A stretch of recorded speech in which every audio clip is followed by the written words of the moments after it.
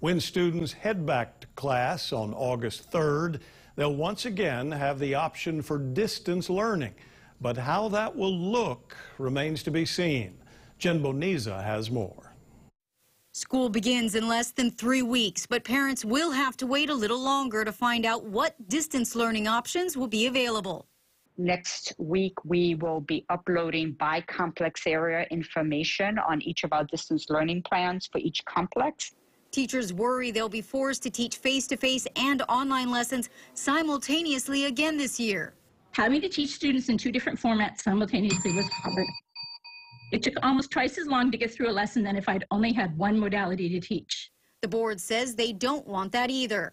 This resolution does not in any way suggest or require synchronous teaching by classroom teachers, both online and to students in the classroom. That just creates an undue burden on teachers.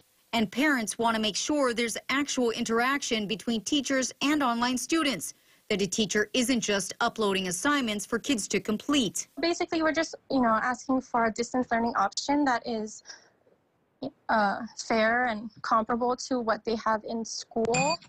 She says it looks like the majority of students will resume in-person classes this fall, with only 1 to 5% of families in each area complex expressing interest in distance learning. But the challenge, again, is for every teacher we pull out to do full distance learning, we're going to impact per classroom numbers. And so schools are very carefully balancing these various components. We need to continue to work on making sure that there's clarity and that there's equity for students who are being provided. Payne also urged the DOE to look into federal funds to help provide adequate online learning options and hire teachers specifically for distance learning.